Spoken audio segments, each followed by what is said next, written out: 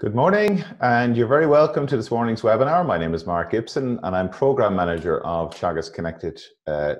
You're very welcome to our webinar this morning. This is the 10th in our series of Teagasc ConnectEd Signpost webinars, which examine the science, policy and advice underpinning farm sustainability in Ireland. The series is being delivered in association with Dairy Sustainability Ireland, the National Rural Network and Food Drink Ireland SkillNet. You can send us your questions by clicking on the Q&A tab at the bottom of your screen. Today's session is being recorded and will be available to view afterwards, along with a copy of the presentation on the Teagasc website. You can look at all of the previous presentations as well on the Teagasc website. So for the month of June, we're going to shift our focus away from greenhouse gas emissions and looking at the relationship between agriculture and water quality in Ireland. So today we're joined by Jenny Deakin, who is Manager of the Catchment Unit with the Environmental Protection Agency. Jenny, you're very welcome to this morning's webinar. Thanks, Mark. Thank you very much. And we're also joined by Pat Murphy. Pat is head of the Knowledge Transfer Programme with Teagasc, the Environmental Knowledge Transfer Programme. Pat, you're welcome this morning. Thanks very much, Mark. Any sign of rain down there, Pat? We got a bit of drizzle about half an hour ago. Okay. A lot to come. A lot needed, a lot to come, hopefully. It seems to be our ongoing conversation from week to week. The situation, the water situation, the country, it is quite getting to a serious situation now. Jenny, could you give us a little bit of background to your own role in the EPA before we start the main webinar? Sure, Mark. Yeah, I work in the water programme in the Environmental Protection Agency, and we're made up of 3 teams. We have our Ecological Monitoring and Assessment Unit that do all the monitoring of all our water courses and lakes and estuaries and coasts. We also have a hydrometrics and groundwater team who look at the flows and the levels, particularly pertinent now, as we're saying, with the current drought situation. And then our team, the Catchment Science team, we do a lot of the kind of integrating of all the data and some of the modelling to support, I suppose, the assessments of what pressures are impacting on water, so we can push that information through into the River Basin Management Plan, which the Minister for Housing, Planning, Local Government is responsible for. Thanks for that, Jenny. And Pat, I mean, just in relation to the water quality, I talk about the relationship between agriculture and water quality. It has had a patchy history in the past, but I think, look, there's a huge acknowledgement within agriculture that this needs to be addressed and is being addressed. Just could you tell us a little bit of what's happening from a Teagasc perspective? Okay, I suppose, yeah, and I think what's happening now is I suppose the Green Deal that's come out in the last couple of weeks has kind of put the challenge really to us.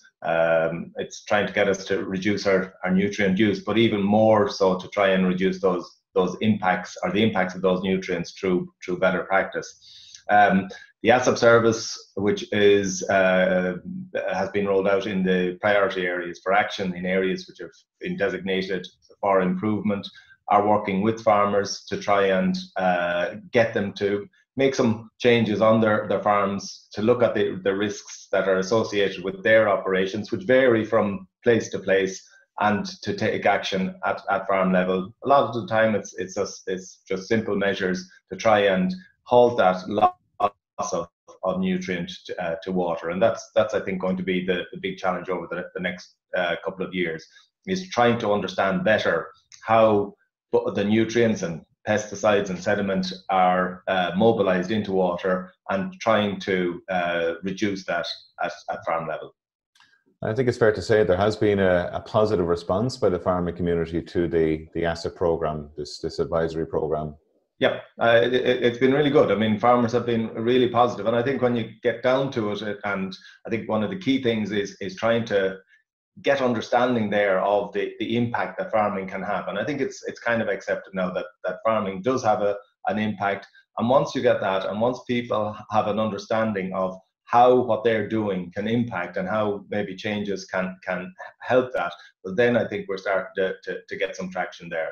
And I think that's I suppose the key of the next few, of today's and the next few webinars is to build an understanding of the relationship between what's going on the farm and what's the impact on water quality. And I think with an understanding of those dynamics, you can then begin to see how the measures that people are being asked to implement actually have an impact. And I think when people understand that, then I think they're more willing to take action. And I suppose as the first step for farmers understanding, it's the professionals that are working with those farmers who have to really understand those impacts first. And that's, I think, what the water part of this series is about.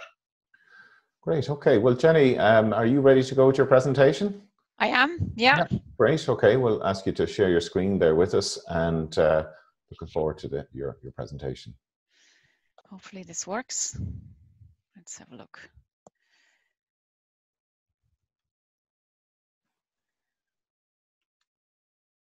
Has that come up, Mark? Yes. Yes. Yeah.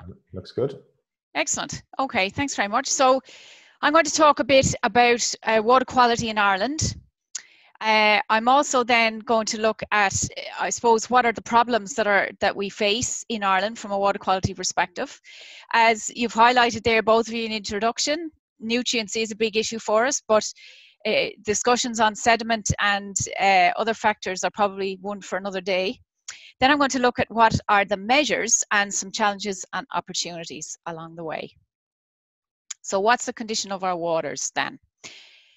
Well, our latest Water Quality in Ireland report was for the period 2013 to 18. So it's integrated all the data from those years, and it was published last year. And we present our water quality data pictorially with 5 different colours, and I'll be using those colours throughout the session this morning. So high is the blue colour, which is the best quality, followed by green, which is good. So green or blue, good. And then moderate, poor and bad are your yellows, your oranges and your reds. And thankfully we've only very few reds, which is a good thing. But I suppose what it shows from the picture is that ecological status is quite varied countrywide. That's because there's a multitude of issues. Over half of our water bodies that are in trouble have more than one problem associated with it. And they are widespread, but there's a lot of work to do. When you break it down for each of the water body types, rivers, lakes, estuaries, etc., the top 3 really are in the greatest trouble, rivers, lakes and estuaries. Only around half of our rivers and lakes are in satisfactory condition. And our estuaries fare even worse with only 38%. Coastal waters and canals and groundwaters are very good and fairly stable. But unfortunately, we have been seeing ongoing declines, particularly in our rivers. We had a good news story this time around with our lakes, which have come up a bit by 4.3% there, as you can see. But the large-scale challenges for rivers and estuaries and the continuing decline in rivers in particular are a concern. This is how the situation has looked over time from back to 2007. And this chart shows the percentage of river water bodies at each of the different classes. So you can see in 2007-9 or 2010-12 rather, we were probably at our best in terms of the proportion of high status waters was the highest and the proportion of the oranges, the poors, were the lowest. But over time, since then, since 2012, when we were at our best, things have started to decline. The high status waters are shrinking proportionally, and the moderates and poors are increasing proportionally. And the block in the middle is relatively stable, a large block, thankfully. Of particular concern is the ongoing loss of our high status waters. These are really the best of the best, and they're really important in terms of recolonizing rivers which have been degraded. This is where the best quality waters are. And those have declined over time. Back to 1987, we had around 500 of the best of the best, and we're down to just 20 of those sites now.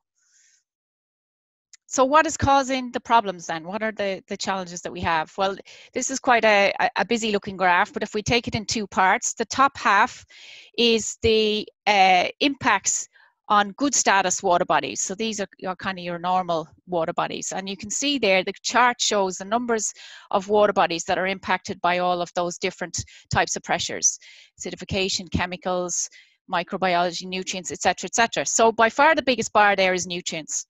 So for good status water bodies, excess nutrients getting into those waters is the biggest challenge, followed by morphology, and that relates to the physical habitat conditions of the river, or how the channel is formed, the habitat conditions, and sediment in the bed in the stream, for example. So this is the second most important, and as I said earlier, this is probably a discussion for another day, because it is becoming apparent that morphology and habitat condition and sediment is really a big challenge we've got to get to grips with.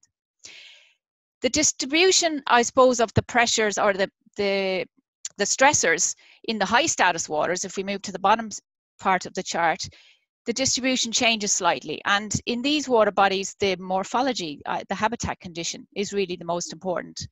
And what we found from all our assessments is, when we say morphology, in practice, what that means is channel maintenance and channel dredging and channel straightening. That's the biggest impact really on our high status waters, followed then by excess nutrients. So I'm going to focus on the nutrients today.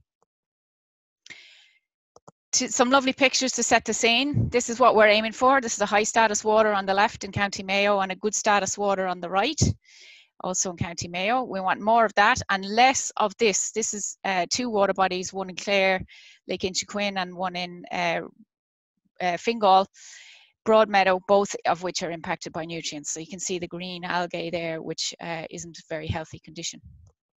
So a closer look at nutrients then. Where do the nutrients come from?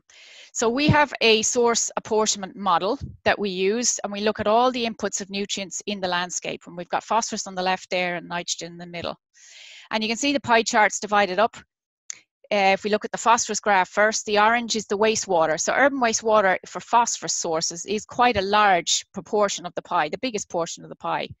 The greens and the yellows then are the agricultural ones. The darker green is pasture, and the yellow is arable, and the lighter green is forestry. So you can see it's certainly weighted on a national scale towards urban wastewater for phosphorus, but pasture is coming close behind. And the tonnage there, this is slightly out of date figures, and they're being updated at the moment, but you can see it's quite a tonnage of phosphorus that's been lost into our waters. Nitrogen's a different story though. By far the biggest proportion of nitrogen sources in the waters is coming from pasture, and the urban wastewater component in the orange there is much smaller. So we can break that down regionally, and in fact we can even go right down to water body scale. We have about 4,000 surface water bodies, so we can go right down to local scale. Essentially now the 2 maps show you in a regional sense where those sources of phosphorus and nitrogen are coming from. If we look at the phosphorus map first, and we look in the eastern region there around Dublin, the biggest portion of the pie there is urban wastewater, and that's no surprise really. The urban sources are very large point sources, but they tend to be around the coastline where the settlements are. And elsewhere then, it's more rural sources of diffuse agricultural phosphorus that are impacting on our waters. In terms of nitrogen though, by far the biggest, as I said, the biggest contributor is the diffuse agricultural sources across all of the different regions. Now nitrogen and phosphorus, as most of you probably know, behave very differently in the landscape, and I have 2 different scenarios here. Again, phosphorus on the left and nitrogen on the right. The picture on the left is in County Catchment and County Louth, and this is a really high risk scenario for losing diffuse agricultural phosphorus. It's poorly draining soils, the overland flow pathway is dominant, and when it rains you just get runoff down into nearby farm ditches, which flow into streams, which flow into the rivers. What we find is nationwide that there's a relatively poor correlation with farm intensity and phosphorus losses, and that's because it's really the soils and the runoff on those soils that is the greatest factor. It only takes such a tiny amount of phosphorus to run off the land into the waters to cause the growth of that algae that you saw in the earlier picture. So the types of measures we need are really sort of insurance measures to break the pathway, break those links, break the overland flow pathway between those fields and the streams. And if we can do that successfully, then the lag time that we might expect before we see the improvement in the water quality is really only days, weeks, months. On the other hand, on the other side then, the nitrogen story is a bit different. This is a typical free draining scenario in County Kilkenny, which is high risk for nitrogen loss. And the pathway here is down into groundwater and then into the stream. And there is, for a nitrogen story, a very strong correlation with farm intensity. And so the measures in this instance then are source control. It's about managing your sources of nitrogen in the landscape. And the lag times here, when you make your changes, can be months in some circumstances where the pathways are short, but they can increase up to a handful of years. Nothing like what you'd see in other countries where they talk about decades. We're not in that sort of time scale, but it is fair to say it could be a few years before you see the full impact of the measures. So we've been able to pull together all our modelling information on our soils, on our landscapes, and where the source loads are in the landscape from the Department of Agriculture data, and develop these critical source area maps. These are the hotspots of where we need to focus our efforts, on the left for phosphorus and on the right for nitrogen. So in both maps, the darker the colour, the higher the risk that you're going to lose phosphorus or nitrogen from diffuse sources of agriculture into your waters. So you can see for phosphorus, there are hotspot areas in kind of North Kerry, Limerick, where the soils are pretty poor, and also around Cavan, Monaghan, Leitrim area. So that kind of points back to the issue I mentioned about the intensity being far less dominant a factor than the soil type, that those blue colours really follow soil type. On the right then, it's much more directly linked to farm intensity. And so you can see down Cork, Waterford, Tip, Kilkenny, and the east coast or the southeast coast, there's a lot of dark purple there where we see the highest risk areas and hotspots for nitrogen. And that, I guess, is kind of reflected in the water quality data. These are all the monitoring points we have. Again, I've used the same colours. Blues and greens good, and oranges, yellows, and the darker kind of reds and purples not great. And again, the phosphorus, you can see the cluster of unsatisfactory water quality in the Limerick, North Kerry, Cavan, Monaghan areas, and some in the southeast. And then there's a very clear trend in the nitrate concentrations, all focused in the southeast. So let's take a closer look then at each of those scenarios in a regional sense. So if we take nitrogen first, the map shows you where all the rivers are that we have the nitrogen data for. And again, the darker the colour, the higher the concentration of nitrogen. And in particular, our estuaries down along the south coast, which are very sensitive to nitrogen, are in extreme difficulties.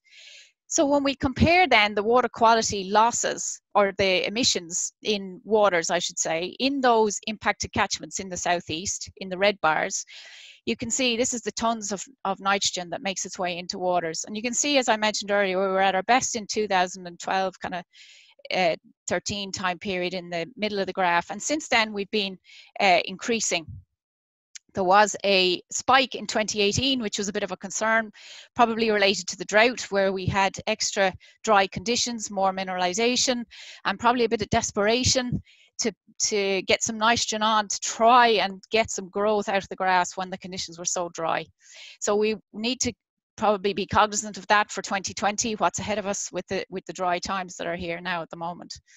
And that chart there in the red contrasts well with the chart on the left, the blue chart, which is the nitrogen concentrations in the west of the country.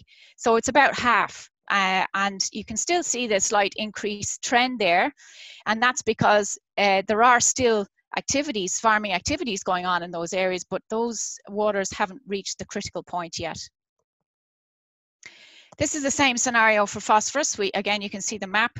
The phosphorus issues from farming are widespread, more related to the soils, less to the farming intensity.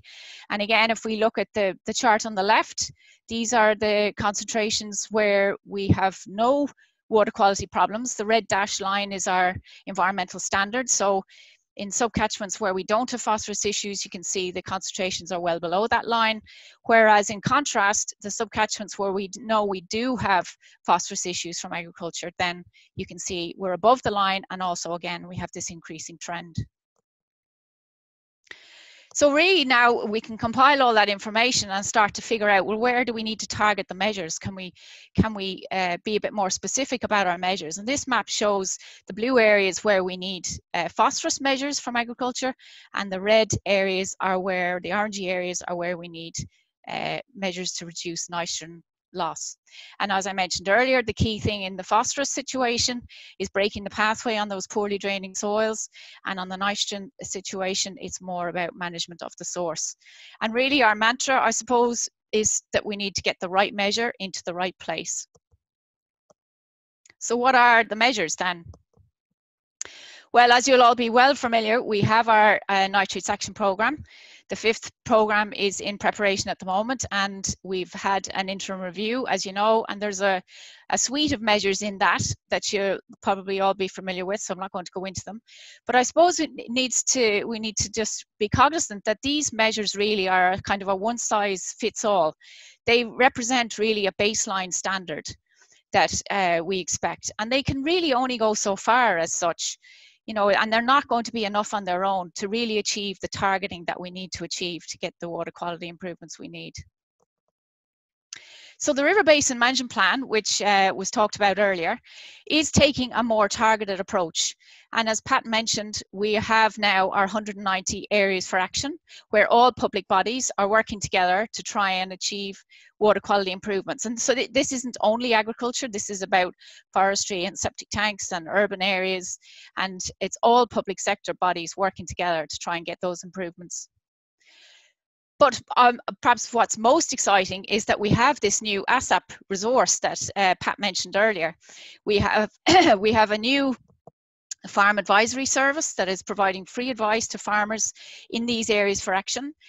They are following up on the basis of local stream walks that the local authorities water program, LawPro, are doing to find out what are the local problems. And then the idea is that those ASAP advisors go and work with farmers to look for solutions that are appropriate for that farm. We also now have 12 community water officers also within the LawPro team, and they are busy out in the communities, encouraging communities to get involved in protecting their water courses. So the process in these areas for action, the top line is where it all starts. We have our monitoring data, we figure out what pressures are impacting, we do a bit of modelling where we need to, and this top line really is where the EPA has the main responsibility. Moving down then into the second layer, we work together with LawPro to pull in all of the local knowledge and understanding from all of the other public bodies who work in the water space. And together we collaboratively use all of our local and national information to decide on the significant pressures. There's about 140 different data sets go into that assessment of what pressures are significant in each of our 5,000 water bodies. We also have a collaborative process where together we select areas for action. Some of those would have been selected because, for example, they might be an important amenity area or an important area for fish spawning, or an area that had recently declined, or perhaps there was a high value, high status water that needed protection, or a drinking water protected area, for example. The next step then on the bottom line, so I should say the blue line is led by LawPro. The bottom line then is where LawPro and ASAP really come into their own. It's about engaging the community at a local level, building in the knowledge from the local landholders. The LawPro team do stream walks, and then ASAP work with farmers to co-design practice change that are going to achieve the required outcomes. So we do have some really encouraging early signs of progress in these 190 areas for action. When we had a look at the 2018 data set, while there was an overall national decline in water quality, as I'd mentioned earlier, within the areas for action, there was a net improvement of 16.7%. So that's really encouraging. We've also had a sneak preview of the 2019 data. Now that we don't have full ecological status for that period yet, but from the data that we do have, we can see it looks like there's further improvements again in the 2019 data within the areas for action. So it's really encouraging, I suppose, that we're starting to see these improvements, and we'll expect more improvements over time as the ASAP and LawPro process matures. One of the key factors, I think, is that we're focusing all of our public resources into these limited areas to try and address all of the pressures at once. I think that's perhaps been our downfall in the past, where we had too scattergun approach. So targeting measures for phosphorus then, what are we talking about? What does that mean? And you'll hear more about that over the next 3 weeks when the other speakers come in.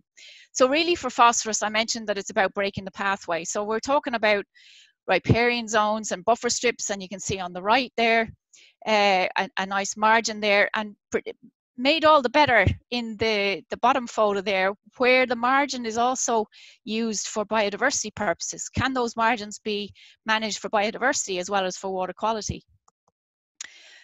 Engineering ditches as well is a relatively new concept, being led by Paul Quinn, Newcastle University. And for any of you that were at the Teagasc ACP conference last year, Paul gave a lovely presentation on how we can better manage our ditches as mitigation features within the landscape. Can we turn them into a series of ponds where nutrients and sediment will settle out while still letting the water away? Also, wetlands and re-wetting and blocking drains is also a key local measure. The interesting thing about this is that measures for phosphorus can often also have co-benefits for biodiversity and for trapping sediment and also pathogens, where there's bathing water downstream, for example, or a shellfish water. So really, we'd like to see that we try and look for measures that address more than one thing at once. Targeting measures for nitrogen then, what does that look like? Well, really it's about, as I mentioned, source control. So it's about nutrient management planning, it's about getting your soil fertility right, using protected urea and clover, and ultimately potentially less application of chemical N in some circumstances. Pat mentioned the Green Deal earlier on, and there are some quite stringent targets and objectives coming through in some of those new policies. The interesting thing about targeting measures for nitrogen, though, is that there are also co-benefits in that instance for ammonia, and we're in trouble with our ammonia targets as well, and also for our greenhouse gases. So can we choose nitrogen reduction measures that are going to have co-benefits there as well? Now, there are a lot of drivers, and we've spoken about some of this morning already. There's the Green Deal, there's the biodiversity strategy, there's the farm to fork strategy, the Sustainable Development Goals. We have the CAP strategic plan being developed at the moment. We've our industry-led food-wise strategy, and then we have our quality assurance schemes as well. So there's a lot going on in this space, and it's very, very challenging to try and get all the messaging aligned. And that, I think, is one of our major challenges and opportunities, is to try and join up that messaging and then follow up that with joined up actions and supports for farmers who need to make the changes. How can we help them? And the ASAP service is doing fantastic work in that regard. It's really good approach to actually work with farmers, bring in the farmers' local knowledge into the solutions and make sure they're appropriate for their business goals and their local farm conditions and their local environmental targets. So can we identify and support those measures that can achieve those multiple benefits? And when we say multiple benefits, we're talking about not only water quality, but also air quality, and that's the ammonia targets again, the biodiversity, the greenhouse gases. Natural flood mitigation is also another one. Can we hold back the water in the landscape? And that will also trap nutrients and sediment. We also have the amenity factor. Everyone likes walking near their local beach or stream or lake, and that also brings in the health and well-being as a co-benefit.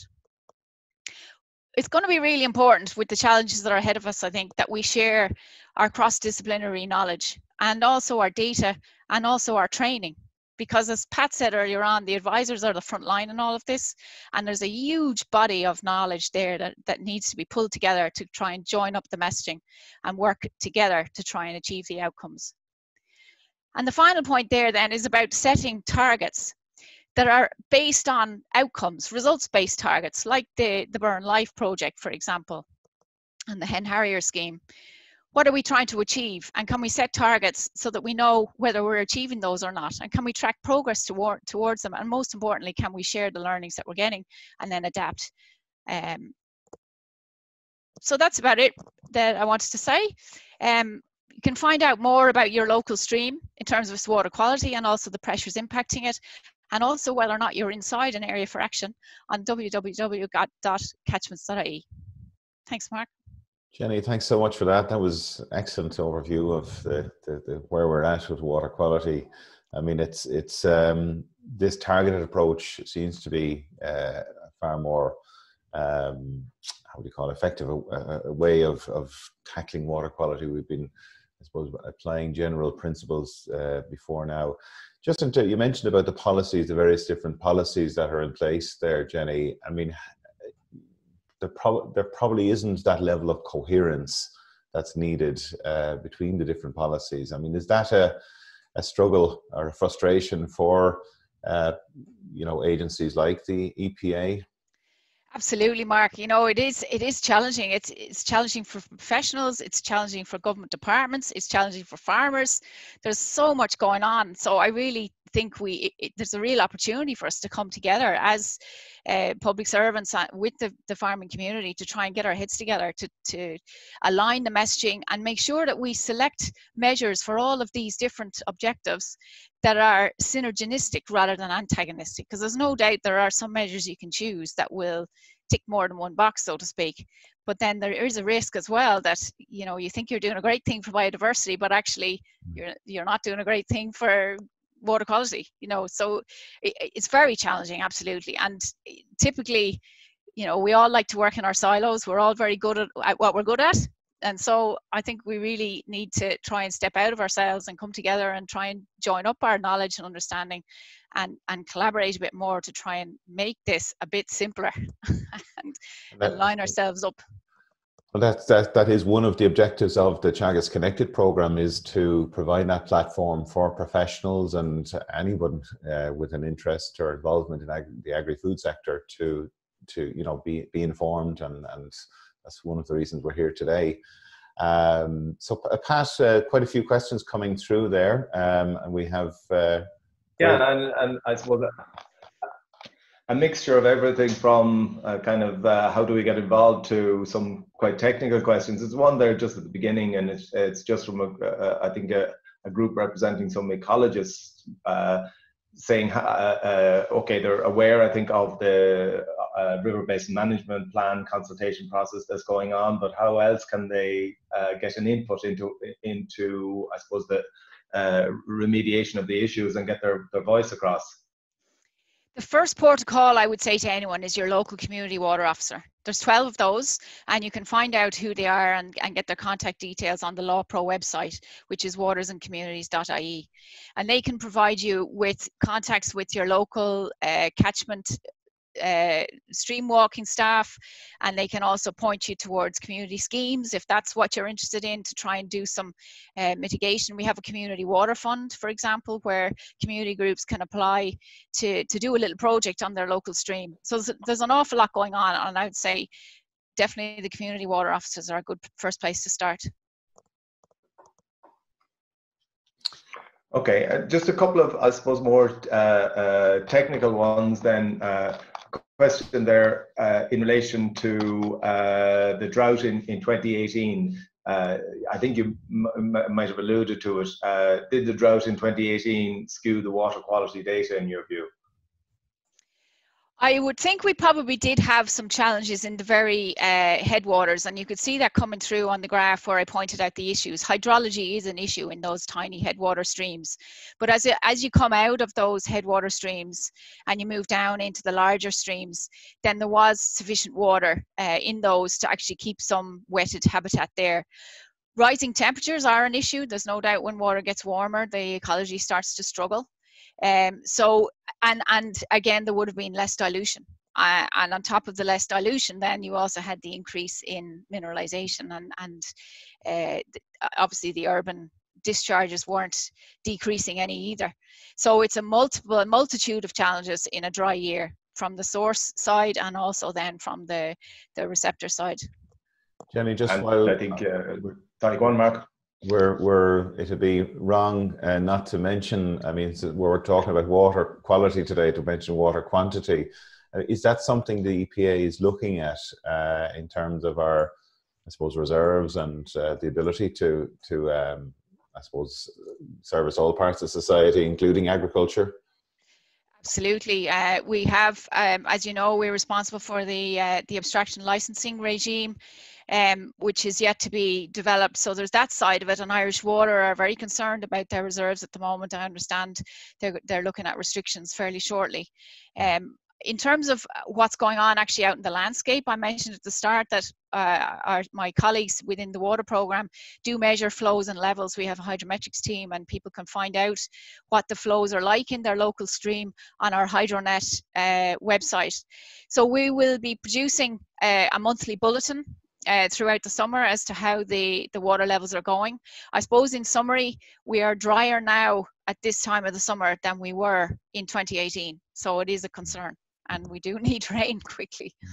And I mean, are there any long-term strategies that the EPA is contemplating to address this, or the Ireland as a whole that should be considering? Certainly the main agency who are looking at these kind of strategies for this would be Irish Water. You know, they have a real concern about the security of the drinking water supplies and how those are managed. So they would be the leaders probably in this regard, to be fair, and they have a lot of modelling and forecasting involved in those assessments, and that's ongoing. Thanks, Jenny. Kind of this probably isn't a simple question, but from Gráinne or Hurley, how strong is the correlation between nitrogen loss and stocking rate intensity? And then just a corollary, is it dependent on grass utilization and grassland management? I think you're probably straying in now to a topic that's going to be covered next week by Carl Richards, so I'm not going to get too involved in that, but I suppose just to say, yes, we can definitely see a correlation for nitrogen between stocking rate and nitrogen emissions, but there are other factors in the mix there. The soil type is really important because there's freely draining soils. The more freely draining the soil, the better the relationship. Because when you get a poorly draining soil, you get some degree of denitrification, and so the relationship breaks down a bit. So there's a lot of factors in there. The soils is one, but also with your increased stocking rate comes an increased use of fertilizer, increased use of chemical fertilizer. So the whole system kind of ramps up, and it also tends to be that when you have your more intensive systems, they only work on the better soils. So it's a kind of a perfect storm, I suppose. More freely draining soils, more intensity, more fertilizer use, and then ultimately less dilution as well. As you can see, what I didn't mention as I put up the map at the start, we have our highest nitrogen concentrations in the southeast, but that's also the driest part of the country because we get less dilution from less rainfall as well. So rainfall is also a very key factor in the mix there. But I suppose to cut a very difficult story short, yes, there is a relationship between stocking rate and emissions. Okay, I have a cluster of questions here around the whole community engagement piece. One, how does it work? Another relating to the possible role for river trusts, and then just a question about how do we get best, I suppose, environmental benefit from that community engagement. You alluded to it, I think, during your presentation, but maybe to expand a little on it. That's right. So we have our 12 community water officers, and they're a fairly recent addition to the overall Water Ireland project, if you like. And it really, they came about in recognition that getting public participation in managing water resources and really trying to engender the hearts and minds of local communities to get involved with their local watercourse was a critical factor underpinning the success of the whole water management strategy, and that's reflected in the Water Framework Directive as well. And Ireland, it was recognised, need to step up in that regard. So hence we now have our new Law Pro team, which is the community water officers and the catchment scientists. So those community water officers are doing Trojan work out with community groups on the ground. That's your first port of call, as I mentioned, to actually get engaged, and they have various funding schemes, and they can help community groups come together and do cleanups or take on bigger projects. What was the second part of the question, Pat? No, there was a piece about the potential role of river trusts. Oh, river trust, yes. We are in the fortunate position now where in the last few years we have some new rivers trusts that are getting up and going, and it's great to see. Two in particular have been funded now under the WFD programme, one in the Meg catchment, which is largely in County Limerick, and one up in Donegal, the Inish Owen Rivers Trusts. And those rivers trusts, it's a very successful model that the UK uses, for example, and they're just really fledgling now in Ireland, but they have the real potential that they're embedded in the communities. They're made up of local people, and they can take on local issues and really try to drive them on. So it was going to be really exciting in the next few years, now that this recent funding was announced for the Meg Trust and the Inishowen Trust, to see how they can progress and how we can support them. Jenny, we have a question here in relation to results-based payment schemes, biodiversity and water quality, are integrated in the results-based scheme designed as part of the Pearl Mussel EIP. What are your thoughts, Jenny, on the potential of RBPS to deliver co-benefits for water quality and biodiversity? And I suppose this question is particularly important in the context of the upcoming CAP as well. I'm sure there's a lot of eyes looking at these types of schemes for future CAP. Absolutely. I think these are a fantastic innovation. And you mentioned a couple of them there, the Pearl Mussel one, there's one for hen harriers as well. And also there's a fund that DAFRM support, the European Innovation Programme, the EIP projects, and every year there's a call out for new ones of those as well. And those are looking at a wide range of issues. I think these are the way of the future, really. It engenders the whole bottom-up approach, you know, getting communities involved to be part of and to design themselves the solution for their local issues, and then to support them by letting them get payments for the outcomes that they achieve.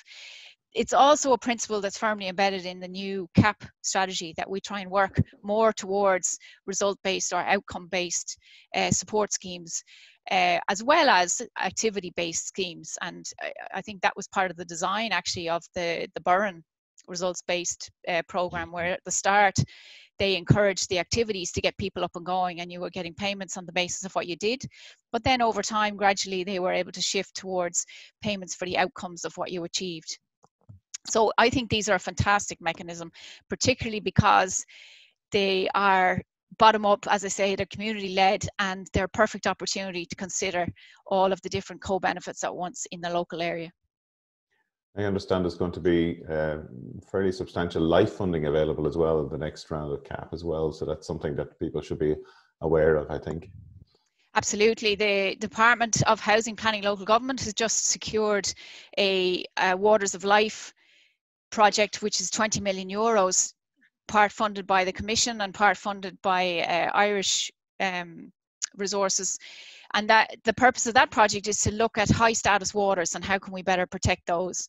There's also a National Parks and Wildlife led life project that's just about to commence as well, about restoring bogs and that rewetting organic soils, which obviously has a big benefit for carbon as well as for water quality and for biodiversity. So these, and I should say there's existing life projects actually ongoing at the moment. We're just coming to the end of the Kerry Life project, which is about the Pearl Mussel in Kerry. And then there's an Aloe Life project as well, which has various strands to it too. So they're a real useful source, excuse me, of a large amount of money from the Commission and supported by Ireland at once to address a problem. They're not a long-term solution because usually they're project-based and they're a few years, but they can give you a real injection of funds to really get to grips with an issue and get learnings out of it that you can then embed in your kind of national strategies. There's lots more questions coming through there. Yeah, I was just having some trouble. I think there's one thing that I suppose just needs to clarify. There's a question there. You mentioned wastewater as being the main source of phosphorus pollution, yet in your presentation you're concentrating on agriculture, never once mentioned urban and the policy in relation to urban. And I think I should probably just say that, I mean, we really asked Jenny to deal with the agricultural issue, and you did mention, I think earlier on, that the approach we're taking with LawPro is looking at all aspects in relation to water quality. And that's, I suppose, one of the things we're trying to do is make sure that we're not pointing fingers here, but we're trying to resolve all elements of the solution. Maybe you have a comment on that, because there's a couple of questions in that sphere, if you want. Yeah, absolutely. So I mentioned at the start when I put up all those pie charts that, yes, the load, if you like, of phosphorus is dominated by the load from people, but the locations of those points of the pipes essentially where that phosphorus comes in is largely around the coast. So it's Cork, Limerick, Galway and Dublin would be the main hotspots for most of that load. So the load from people within the rural landscape is small relative to the load from agriculture. So I suppose there's a bit of a nuance there about where the load actually comes from, spatially as well as at a national scale. I also then mentioned, very briefly touched on it, that the beauty of the Areas for Action process is that we've learned that more than half of our water bodies have more than one problem. You know, it's not just all about agriculture, it's not just all about forestry. There's usually a mix of issues. And the beauty about the Area for Action process is that LawPro are engaging with all of the relevant implementing bodies to address all of those issues at once. So where there is a septic tank that's causing a problem, they engage with the landholder and they get that sorted.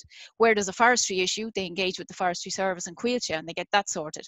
So I focus today, you're right, Pat, I focus today on the agriculture side, given the topic, but that's not to say that urban wastewater is being forgotten about. There's a very large Irish water capital investment programme going on.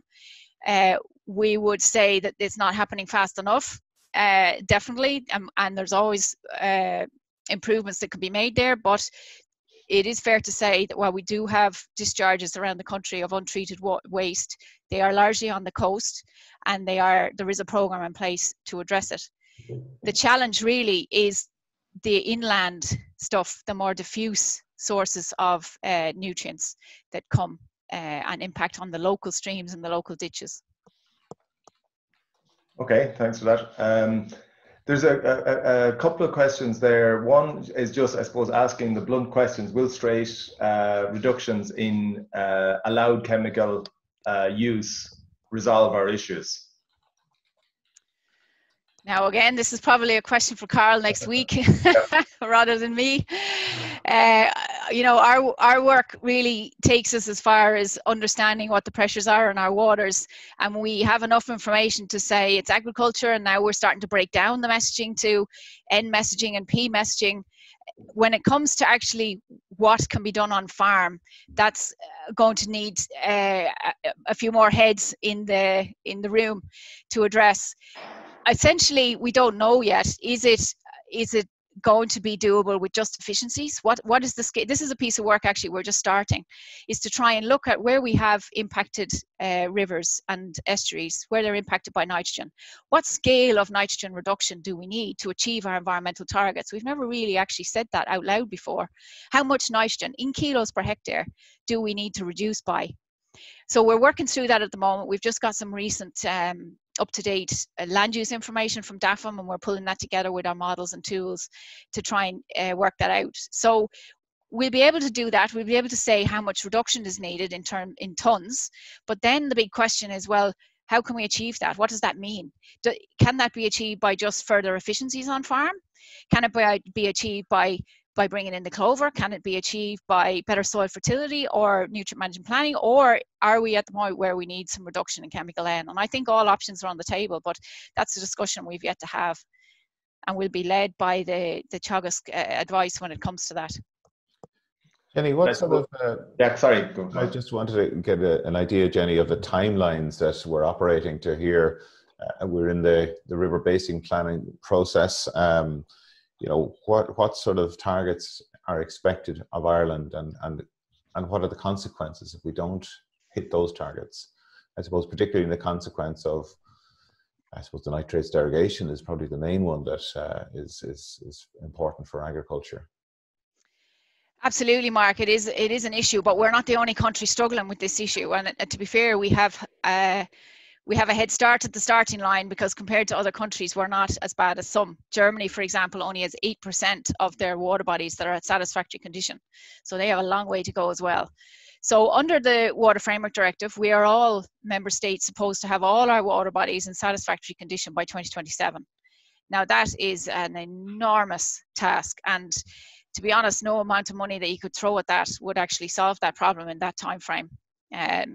So Ireland's strategy is to bite off a manageable portion that we can achieve. We have our national measures, we have our action plan and our nitrates action plan. That's tightening up all the time. You know, we had the interim review a year or so ago, and we're straight into the 5th NAP now. And really, you know, the Jack Nolan mentioned it in his presentation a few weeks ago.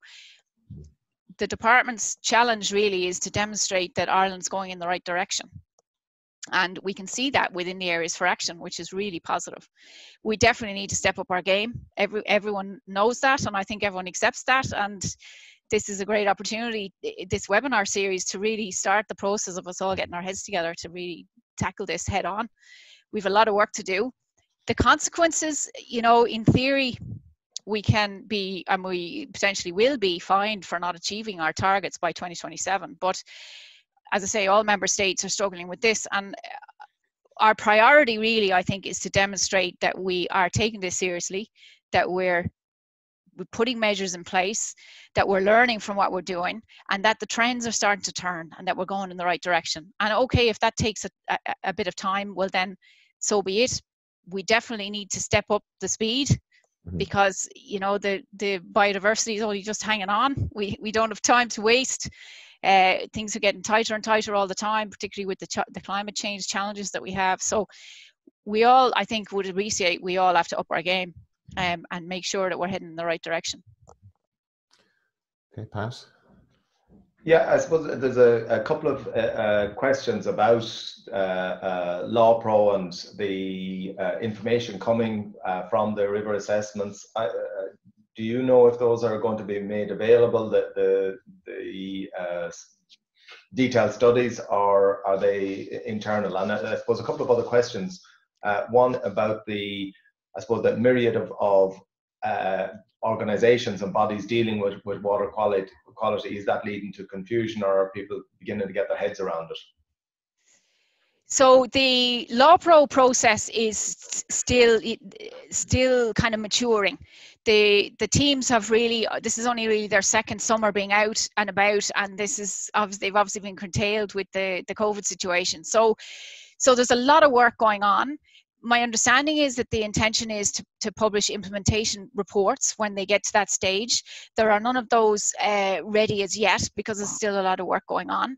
But yes, the intention is, and it's fair to say the intention with all of the activities going on under the River Basin Management Plan is to make it all as public as possible. And that's why we have that catchments.ie website that I mentioned earlier, where you can go on and find out the most up-to-date information about not only water quality, but the pressures and the measures, and also the community groups, the stories, the projects, everything that's going on in the water space is up on the catchments.ie website.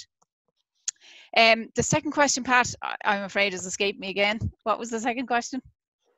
I'm gone stupid. I'll just move on. Sorry. There's an interesting question here. Has the method of assessment of water quality changed in any way over the years, or is there more sensitive testing? I think I know where that question is coming from. Okay, so we are very fortunate and somewhat unique in Europe at having a 30-year monitoring program for the Q value, which is the assessment of the ecology in the rivers. So the biology teams within the EPA, the ecology teams, go and they have a look at the ecology in the rivers. And the ecology, so when I say ecology, I mean the habitat conditions and the bugs and the fish and the living things within the water. And that assessment, which we call the Q value, gives you a more integrated and rounded assessment of what's going on in terms of water quality, rather than, we'll say, dipping a bottle in and taking a sample, a snapshot sample of a nitrogen concentration or a phosphorus concentration. So that rounded, integrated ecological assessment process has been in place in Ireland for well over 30 years. It must be getting on for 40, actually. I need to update my numbers. And so we have a long history, and that Q value really is the backbone of our river monitoring program.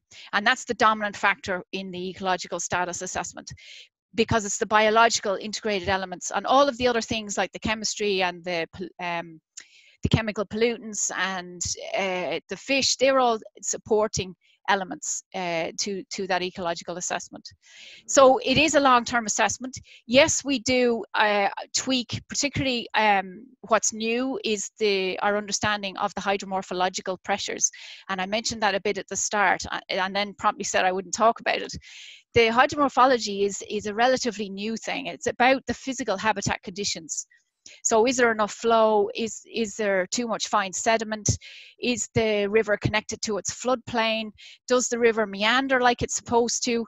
Does the river actually function like a proper river? Or have we modified it, constrained it between concrete walls, or have we drained and dredged it, and therefore it's disconnected from its place in the landscape?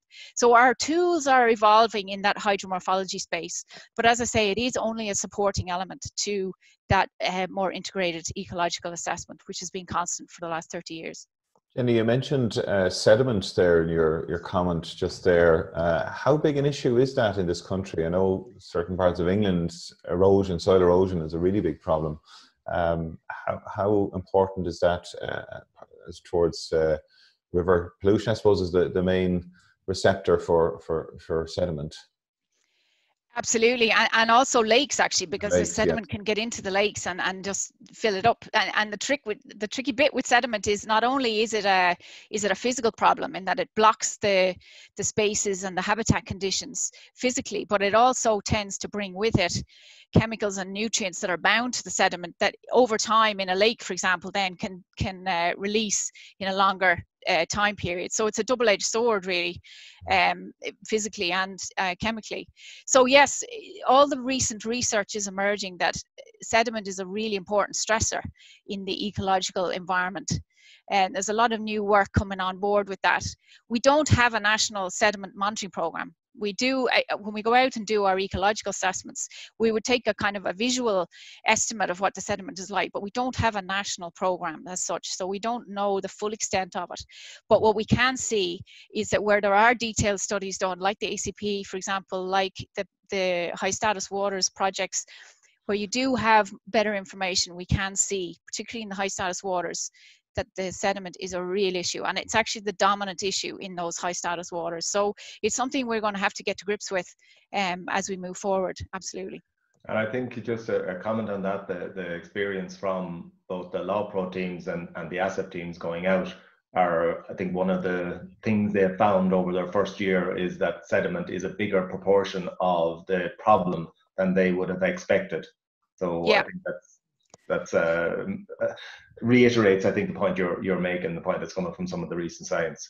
Absolutely. And the question is, where does it come from? And in the Irish, in the UK context, it's probably more coming from the arable runoff, and that would be your typical kind of textbook source of sediment. But what we find in the Irish context is that it's coming from draining and dredging lands. It's nearly a vicious cycle. You drain and you dredge, and that weakens the banks and it deepens the channel, which slows the flow, which then collects more sediment, which means you have to dredge and drain more, and it's a vicious cycle, and it just moves on and on downstream. So the measures that are likely going to be needed in the future are about slowing the flow and keeping the flow in the landscape, which means we then will need to drain and dredge less, and then we'll hopefully break that cycle. Just on that, Jenny, the idea, the concept of using managed riparian woodlands as a means of, I suppose, intercepting that adjacent to water bodies is a question here we have actually. It's what is your view on that as a way of mitigating runoff and flooding and potentially Absolutely cooling the temperature as well around water bodies? There's a lot of win-wins with particularly native woodland in riparian areas where it's suitable. It's not, the Forest Service have a mantra as well, the right tree in the right place. So yeah, there are multiple benefits with native woodlands in riparian areas. It provides a break the pathway tool, as you say. It provides shade, it cools, it's a food source in the stream. The agroforestry schemes that are there at the moment are particularly interesting, where you can do a bit of grazing under the trees as well. So I think one of the major benefits in considering that as an option is that the schemes that the Forest Service run are funded. So there are payments associated with putting those trees in, down to quite small hectarage actually. So that it is a viable option where you have to try and break a pathway in one of those critical source areas. It's a really exciting option, actually. There's a question here in relation to, say, the loss of pea from whatever source, be it slurry or whatever, when there's high water movement. And I suppose the corollary, obviously, of the question is, well, are there different impacts of pea loss at different points of the year in different conditions? And how important is that? Absolutely. I mentioned earlier that overland flow and soil type are the key mechanisms. So we are able now to pull out these critical source areas, as they're called, these hotspot areas, and indeed farmers would know them themselves. That, you know, the wet corner at the bottom of the field there that just never seems to dry out, those are the hotspot areas, and the wetter they are, the more likely the phosphorus is to run off. Some of those areas do dry out at parts of the year, and those are the times to maybe to graze them. But when they get a bit wetter, then it's better as an option to try and keep the sources of nutrients off those. So it is a challenge. It's dynamic. You know, I do talk about the right measure at the right place, but actually it really should be the right measure in the right place at the right time. Okay. Jenny and Pat, we're run out of time. Can you believe it? I don't know where that hour went.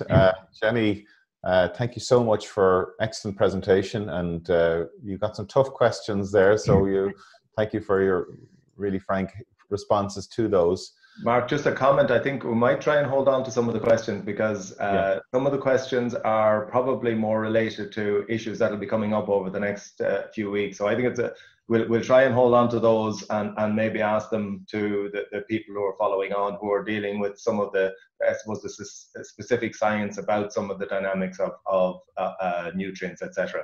So there's a good number of questions about that. So thanks, Jenny. Yeah. So look, I want to thank you again, Jenny. Pat, thank you for helping with the questions today, and obviously your coordination of this series. Also Andy Boland, who's coordinator of the series, and Yvonne Maher, who's part of our production team as well. Thank you all, to our partner, also to our partners who are supporting this webinar series. And thank you, our audience, for listening and your engagement. We had a record attendance today at our webinar. Over 300 people attended, and lots of questions. So Jenny must be the Jenny's pulling power. So with that, I just want to remind you that next week's webinar will be joined by Carl Richards, who is going to be talking about the interactions with nitrogen and soil, between soil and water, particularly in the context of nitrogen, and understanding those interactions. So with that, I want to thank you for your attention this morning, and remind you that the recording of today's webinar will be available on the Teagasc YouTube channel. The presentation, Jenny's presentation, also will be available on the Teagasc website. So thank you again, and enjoy the rest of the weekend, and hopefully a little bit of rain will fall wherever you are in the country over the coming days. So thanks again.